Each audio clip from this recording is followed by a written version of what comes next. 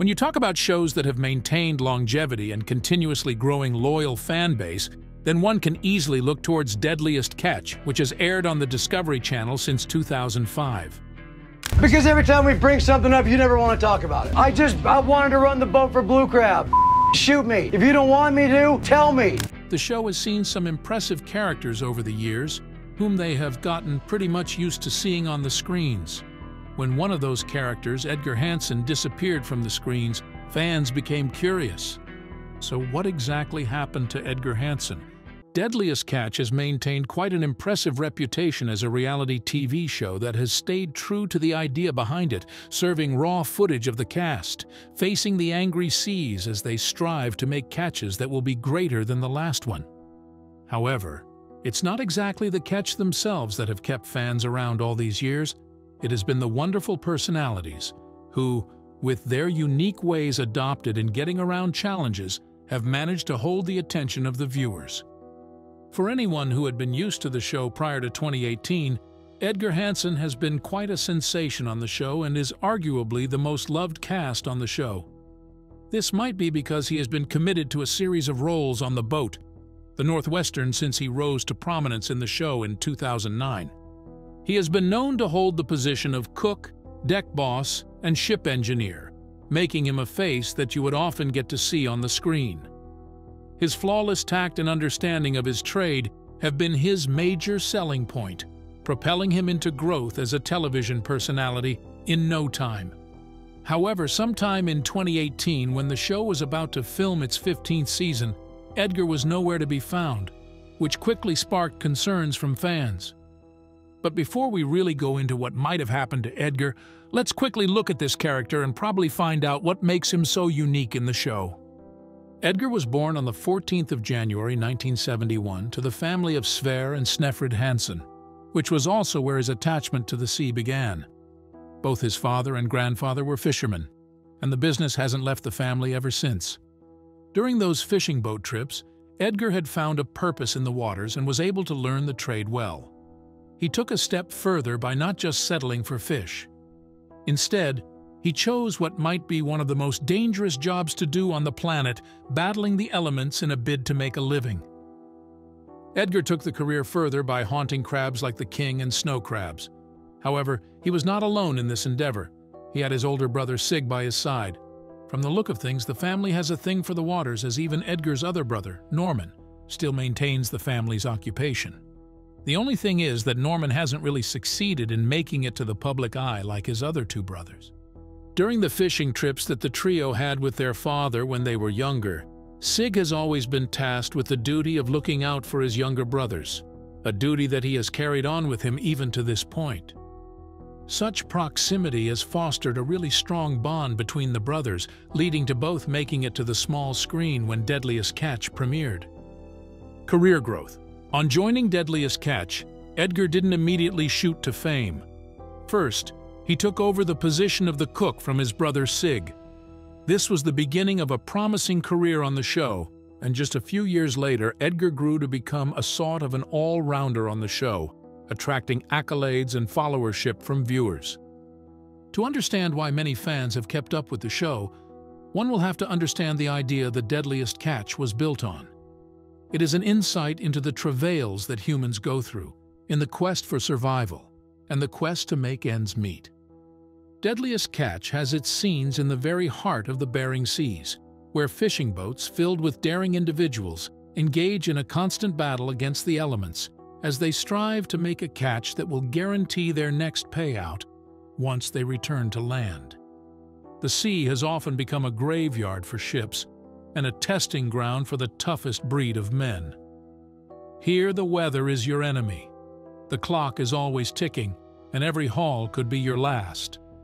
Seeing the daring fishermen celebrate their great catch and also count their losses on some occasions has become the narrative that has kept fans glued to the show all these years. This is the lifeblood of the Deadliest Catch. Since 2005, Deadliest Catch has been taking viewers on an unforgettable journey alongside these modern-day Vikings. We witness firsthand the back-breaking work, the fierce competition, and the ever-present danger as these crews battle the unforgiving sea for a chance at a fortune in crab. People have haunted crabs over many years, and the task is not as simple as it might seem to people who may have never crossed paths with the show. Even seeing it on the screen might underplay the planning, strategies, and hard work that goes into these expeditions, not to mention the separation from family for many months over the fishing period. So far, it was Edgar's ability to navigate this cruel terrain that quickly made him a fan favorite, once he made it to the front stage sometime in 2009. His lovable personality made him seem indispensable in the show for some time. Even Sig had confessed at some point that Edgar had become a very important part of the crew. But sadly, that wasn't going to hold for long, as faced an unfortunate incident that made him a liability to the show. The show covers some other crew, but Northwestern has become a major focus. Maybe because they might just have some of the most interesting personalities on board, and have been confirmed to be also top of their trade. Deadliest Catch boasts a legendary cast of captains, each with their own unique leadership style and risk tolerance. There's Sig Hansen, the Norwegian nightmare, a gruff but respected veteran known for pushing his limits and his crew on the Northwestern. Sig is all about maximizing the catch, even if it means sleepless nights and frayed tempers. Having such a character in charge might just be the reason the crew aboard the Northwestern has been performing really well. However, he wouldn't be able to carry on the duty alone if he didn't have the skill to get his team together. As much as the show helps us understand what these people go through in the quest to make a living, it also gives insight into the dangers and unfortunate incidents that are likely to occur during these missions. Accidents that have become fatal have been recorded on the show, being a testament to how unforgiving the elements can be. Aside from Sig and his crew, others like the ever-optimistic Josh Harris of the Cornelia Marie have featured on the show. Sadly, tragedy struck in 2009 when the Cornelia Marie sank during a fierce storm, taking Josh and his crew with it. Their loss is a constant reminder of the show's heartbreaking reality. Although Edgar had spent only 4 years on the show, it was only the skills that he had learned from his father and elder brother that helped him survive on the boat. Many are also very much impressed with the longevity of Sig Hansen on the show. He also has his daughter Mandy with him on the Northwestern and still remains the captain to this day. Hopefully, Sig's career haunting crabs doesn't take a toll on him, as it has some of his comrades. There are other crew members who have also managed to make Deadliest Catch a show worth following. There are the likes of the Hillstrand brothers, Jonathan and Scott, known for their playful banter and competitive spirit aboard the Time Bandit. Keith Colburn, the Mavericks captain, brings a strategic mind and a calm demeanor to the chaos. Among everyone on the show, it has been Edgar Hansen, Sig's brother, who has gotten quite a recognition on the show. His versatility has helped shoot him into fame, with fans always anticipating to see what he would be up to in every waking episode. He also co-captains the Northwestern while maintaining a quieter but equally determined presence.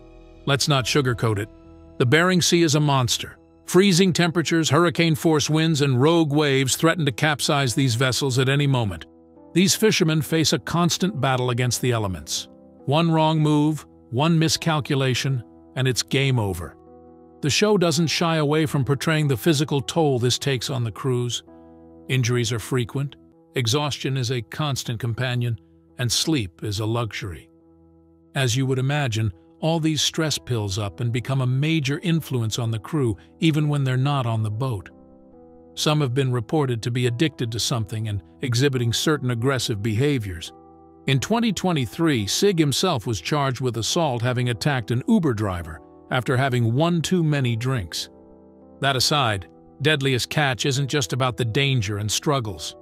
There's a deep sense of camaraderie aboard these vessels. These men rely on each other for survival, forming an unbreakable bond forged in the crucible of the Bering Sea. There's also an undeniable thrill to the job. When the pots come up heavy with crab, the satisfaction is unmatched. The price of fame. However, Deadliest Catch hasn't been without its controversies. The pressure of filming and the constant pressure to deliver ratings have led to some cast departures. We've seen Jake Anderson, the stoic captain of the Wizard, step away. The legendary Monty Hall, known for his quick wit and innovative fishing techniques, also left the show. Phil Harris, another respected captain, decided to walk away from the spotlight as well. Despite the challenges, the Deadliest Catch endures. New captains and crews emerge, carrying on the dangerous tasks. Edgar's fall-off. Over the years that Edgar has been on the show, he became quite an influence, playing multiple roles aboard the boat as fisherman, engineer, cook, and deck boss. Having this much on his shoulder meant that he was always in the face of fans of the show, which made them develop certain likeness for him, not minding that there have been many other crew members that have come and gone from the show, owing to the dangerous nature of the job and the toll that it takes on the people involved. Edgar's sudden disappearance from the scene in 2018 was noticed. The producers of the show didn't offer any explanations as to why one of the most popular faces on the show was nowhere to be found. This sent signals that something must have gone wrong somewhere, and concerned fans decided to dig and discover what is being hidden. It didn't take long for the news to come to light. Turns out Edgar had pled guilty to a charge of sexual harassment on a teen that year. Despite the events he was charged with taking place the previous year, the consequences managed to catch up with him later on. And for anyone aware of how seriously such cases are taken in the United States, it was obvious that Edgar was in for a long ride. Just like that, a once promising career was about to take a nosedive, which could result in Edgar being put away for a while. Later on, it was gathered that Edgar was given 364 days of suspended jail term and ordered to pay $1,653 in court fines and fees. In addition, he has been ordered to register as a sex offender and also undertake a sexual deviancy evaluation and treatment. As you would expect, details about the events that led up to this unfortunate turnout for the Deadliest Catch cast aren't totally available to the public, considering the nature of the case. But according to available information, the victim is a 16-year-old who had revealed what happened to her therapist, which led up to the escalation. Many fans of the show were unable to associate the character on the show, whom they've all come to love and appreciate his efforts and dedication, with such a case that has been leveled against him. Normally, this would have been a case that could have stirred up debates, assuming Edgar didn't confess to the crime himself. Looks like not all can be seen from the screen after all. The fact that he was an important part of the show can't be denied. But it was obvious that the producers of the show wouldn't want the heat that might come with them retaining him on the show. However, in a statement released by Edgar, he said, "I am very sorry for that conduct, and I have commenced treatment to ensure that nothing like this assault ever happens again." Hopefully the man has been able to get the help he needs. But in an amazing turn of events, some fans had cited the man in subsequent episodes of Deadliest Catch, though it's clear that he has been restricted to work from behind the scenes, as there might never be a chance where they will let him take the front row as he used to. Also, this won't be the first time that a cast in the show has been accused of sexual assault. Edgar Hansen, Edgar's elder brother, had a similar charge brought against him in 2016 by his ex-wife Lisa and his daughter, Melissa Ekstrom. Melissa had accused her father of molesting her when she was only 2. She claimed to have memories from the encounter that still haunts her, and so she has moved to bring the matter to light. But the case hasn't been really able to proceed, owing to the fact that there is not enough evidence to carry on with the case. On his part, Sig has described the case filed against him as nothing but a shakedown from his ex-wife and daughter, and has denied every charge that has been brought against him. Edgar's love, life and family. Despite the popularity that Edgar had gathered from Deadliest Catch, he has somehow managed to keep many details about his personal life off the internet. Not much is known about his family, but here is the little that we've been able to gather. Edgar is married to Louise Hansen, and they have 3 children together. Outside this, not much is really known about the couple and what goes on with their lives, and things have even become more difficult to find out since Edgar has been away from the public eye since his assault case. No one is sure how Edgar pleading guilty to the sexual assault case has affected their marriage. As for Deadliest Catch, it seems the industry itself is evolving. We are witnessing newer and more technologically advanced vessels enter the fray, which could be a bit reassuring for the safety concerns. as it could offer some protection against the elements. But the core of Deadliest Catch remains the same: a focus on a story that captures the courage and resilience of these fishermen who risk it all for every single fleeting season. The story isn't entirely of struggles, as there are some elements of new bonds that are created in the process. A step was taken to fill the gap that months of absence from family and loved ones at home might have created. For instance, outside the crew of these fishing boats, a little pip behind the scenes also reveals the camera crew, who basically live with the fishermen on the boat. Over time, they've become like family and have been drawn into the struggles and life-threatening situations that these fishermen face themselves. One thing that has been the major attraction to Deadliest Catch has to be the raw show of these ordeals that the crew faces. At least it is believed that the show hasn't been infiltrated by scripted scenes that tamper with the idea behind reality shows. So viewers get to witness firsthand the challenges, struggles, and celebrations of any big catch and unfortunate events that happen on the show. Outside the sinking of the Cornelia Marie, other crew members in the show have been caught in various tragedies, both in and off the show. Deckhands like Nick McGlashan and Malin Reyes lost their lives in the unforgiving sea. Also, Nick McGlashan, a charismatic deckhand known for his work ethic and humor, succumbed to addiction. Malin Reyes, a young deckhand with a promising future, suffered a fatal injury on board the Summer Bay. Their stories serve as a stark reminder of the high stakes involved in this profession. Looking ahead, the future of the Deadliest Catch remains uncertain. Will quotas and regulations continue to impact the crab fishing industry? And can these captains adapt to a changing landscape? Already, there are talks of climate change affecting the activities of the fishing crew, driving the crabs into regions that seem a lot more dangerous for the fishermen and their boats to navigate. One thing is for sure: the allure of the crab, the thrill of the hunt, and the unwavering spirit of these fishermen will likely keep Deadliest Catch captivating audiences for years to come. So what are your thoughts? Do you think there's a chance that we might be seeing Edgar at the forefront again in the future? Or would this be how his career ends with the show? We will be in the comments, and do well to join us in the coming episodes as we have more thrilling stories to keep you captivated. See you on the next one.